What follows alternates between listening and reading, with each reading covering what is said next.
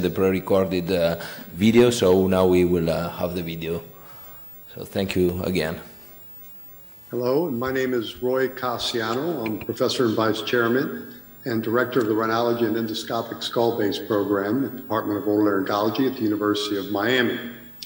And I want to thank the organizing committee, Dr. Folkens and everyone else there and at the European Rhinologic Society for the invitation to present a talk. I'm sorry I can't be there with you. Unfortunately, the circumstances don't allow, but I sure hope to be there with you in the future. These are my disclosures. None of them have any conflict with today's talk. So this is the ventral view of the sphenoid bone, and we're going to focus on the anatomy a little bit in reference to nasopharyngectomy. What's important for understanding the anatomy for nasopharyngectomy is that the pterygoid bone itself becomes a very critical landmark, whether you're operating in the nasopharynx or in the case above that blue line, but below the red line, you're working in the infratemporal fossa. If you go lateral to the lateral pterygoid plate, you will be in the parapharyngeal space, and the main structures there are going to be the lateral pterygoid muscle, and then further out, it's going to be neurovascular bundles and the parapharyngeal carotid artery coursing downward. Medial to the medial pterygoid plate, then you have the eustachian tube opening, which is directly behind it, and then the rest of the nasal pharynx, which is medial to it. So looking at it from a CT perspective, again, the blue square is the area we're not going to talk about today, but these are the structures relative to the bony base of the pterygoid bone. Inferiorly, we see the lateral and medial pterygoid plate. What is between the lateral and medial pterygoid plate is going to be the medial pterygoid muscle, and posterior to that is going to be the tensor palatini muscle that courses underneath the hamulus and over into the soft palate. Lateral to the lateral pterygoid plate is going to be the parapharyngeal space with the carotid artery. And then posterior to these plates and is going to be the eustachian tube coursing towards from the cartilaginous portion coursing to the osseous portion. And posterior to that eustachian tube is going to be the longus capitis muscle. So here's just a diagram endoscopically of what we see. We see the eustachian tube on the left side, the nasal pharynx just posteriorly here. And in the green, we'll see the medial pterygoid plate. If you remove this mucosa directly in front of the eustachian tube, it's the medial pterygoid plate. And then just below that is going to be the course of the tensor palatini under the hamulus. In yellow is the area of the palatine bone. This is the horizontal portion or the palatal portion of the palatine bone. And as you look here on the sagittal, you see both the sphenoid process and the orbital process of the palatine bone, in between which is going to be the sphenopalatine foramen. When we take this bone off, we take this mucosa off, and we're able to dissect the palatine bone and the medial pterygoid plate. And when you drill this bone away, you'll enter that space between the lateral and medial pterygoid plate, which encases the medial pterygoid muscle. Also notice that the direction of the lateral pterygoid plate points indirectly to the area of the carotid artery. So your limits of nasopharyngectomy are really going to be the medial aspects of the carotid artery. If the tumor goes beyond it, then you need a different approach, whether it's combined or external. Here's the medial and lateral, or the lateral and medial pterygoid plate. We've got the longus capitis that you can see on both sides here. And we've got the internal carotid artery at which the lateral pterygoid plate points towards and gives you that orientation. And then you've got all the structures, including the eustachian tube in between, that are resected. So the areas in a typical nasopharyngectomy are as such. Obviously, this can be modified depending on the extent of tumor, but this is pretty much the limits of resection. So in a nasopharyngectomy, a medial maxillectomy of some kind has to be done for exposure and to be able to get instruments and scopes. This may involve doing a modified endoscopic dankers or even a formal assisted external incision like a Caldwell-Luck with the dankers to get way lateral as needed.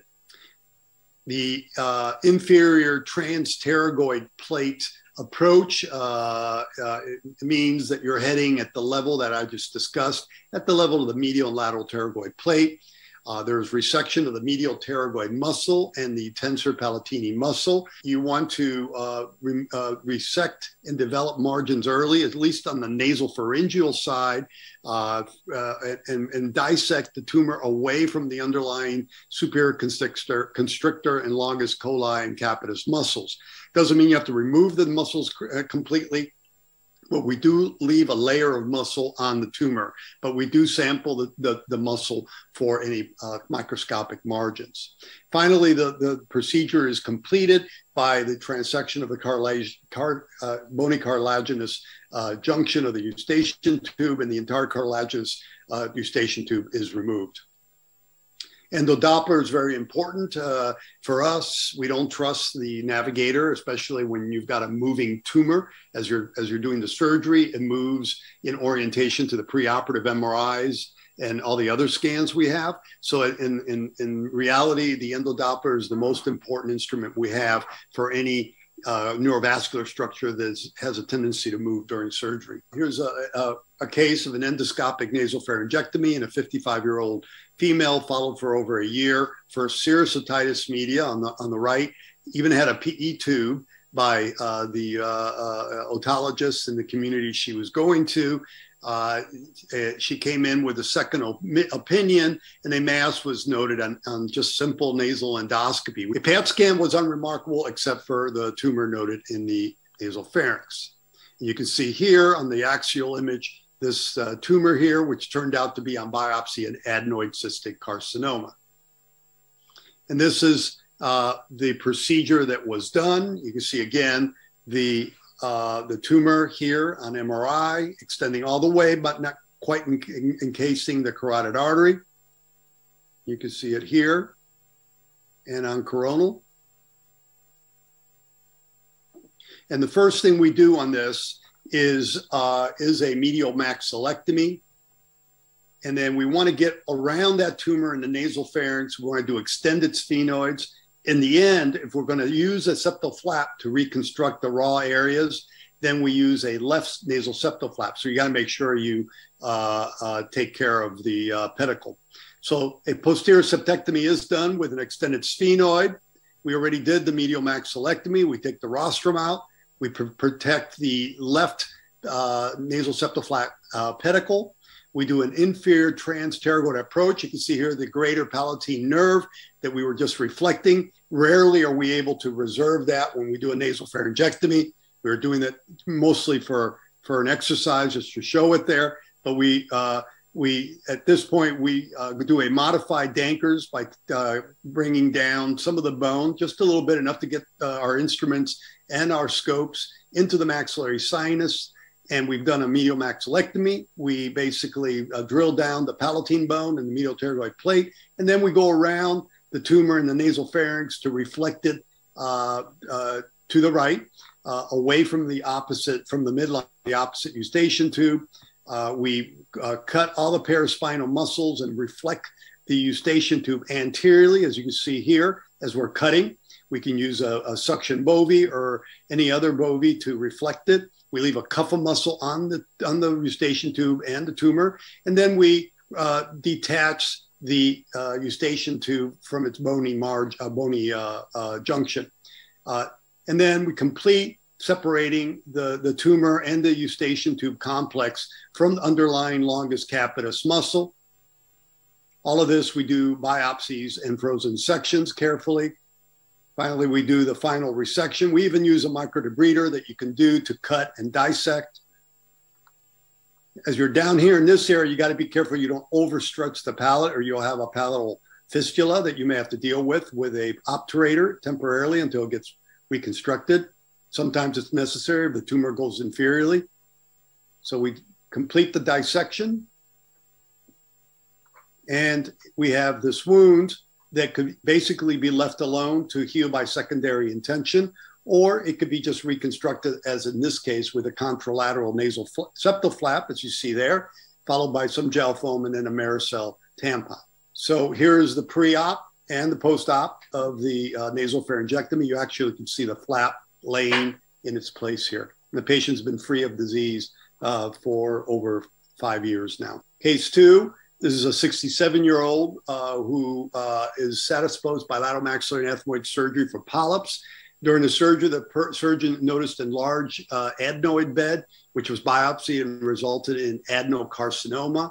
It was reconfirmed as low-grade adenocarcinoma at our tumor, our pathologist.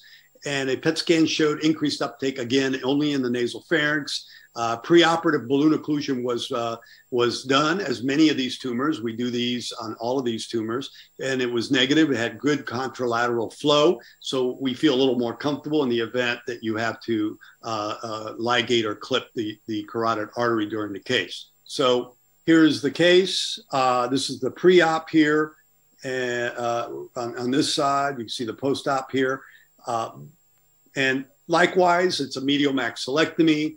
We, in this case, we drill again the medial pterygoid plate, the palatine bone. We dissect the eustachian tube complex and surrounding nasal pharynx off the longus capitis muscle. In this case, there's a little Vidian nerve and bleeding there. So we dissect the tumor and any bone around it. Here we're just cutting some of the longus capitis with a microdebrider and cauterizing as needed. Surprisingly, it really doesn't bleed as much as one would think. Even when you use the microdebrider, you can use it to deflect the tumor and the eustachian tube laterally first, as we get the nasopharyngeal margins, and then we cut it laterally away from the bony cartilaginous portion of the eustachian tube to complete the actual resection. Here you see the carotid artery has been reflected off the carotid artery, and it looks like it has a nice layer where you're able to just reflect the tumor off the parapharyngeal carotid artery. So we didn't have to clip it or resect it. And then we get frozen sections from all the areas when we get the tumor out. That's the longus capitis. You see the carotid. You see the rest of the parapharyngeal soft tissues. We're able to remove the tumor with a cuff of muscle that you can see on top of it, all the way to the bony eustachian tube and all the way medial to the nasopharyngeal margins to get this kind of resection.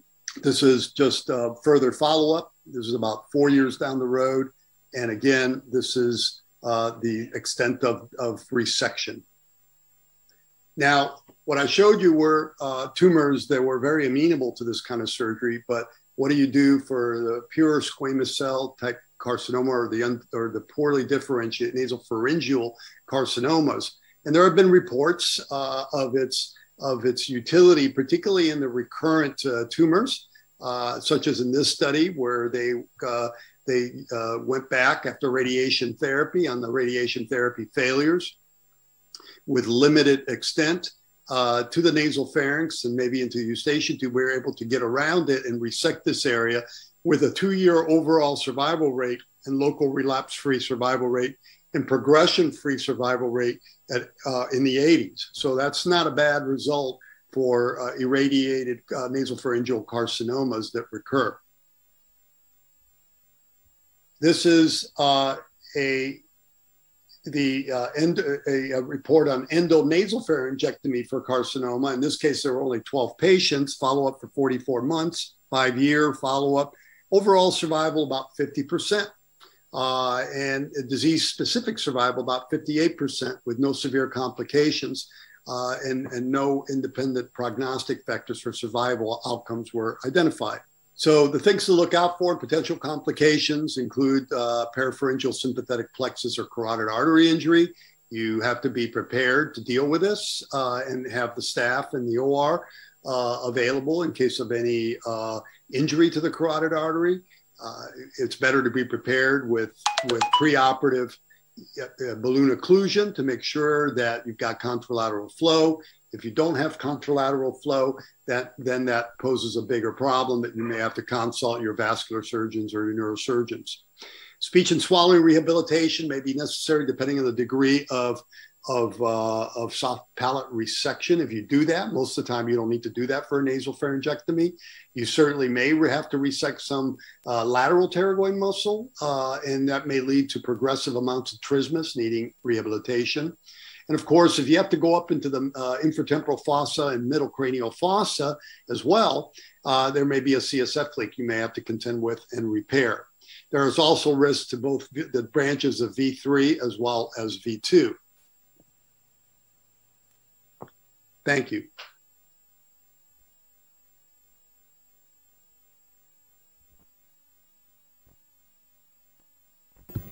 So thank you, everyone. We are a little bit late, so there is some lunchtime. I'm sorry.